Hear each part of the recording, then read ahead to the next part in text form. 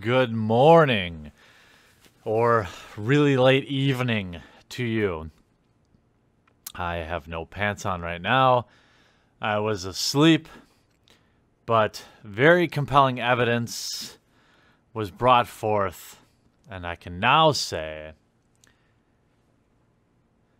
that Magic Arena is not a MOBA, and that is in fact a card game. I can't say.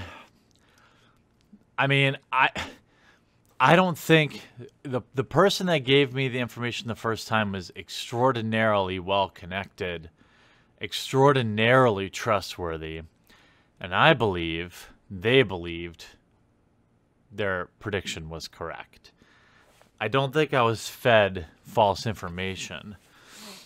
It's just when 10,000 people see a video in like an hour or a couple hours, and there are lots of people out there that know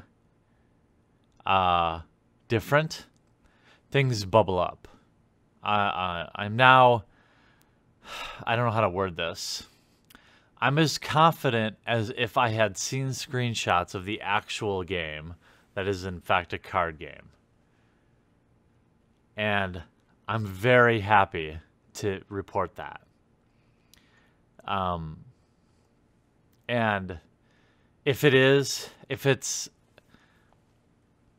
what it looks like to be a slightly more streamable Magic Duels, I'm very happy for this. And I don't want to take any more thunder away. I'm gonna watch, I think, the reveal just like everyone else tomorrow, or September 7th. And I'm gonna hope that it brings more interesting dimensions to the game. I have a feeling I know what the UI might look like, and I think it's positive. I'm still on the fence on whether or not people will be interested in watching Magic stream, but I don't know. I went from certain based on the last source to certain based on this source. I know it's hard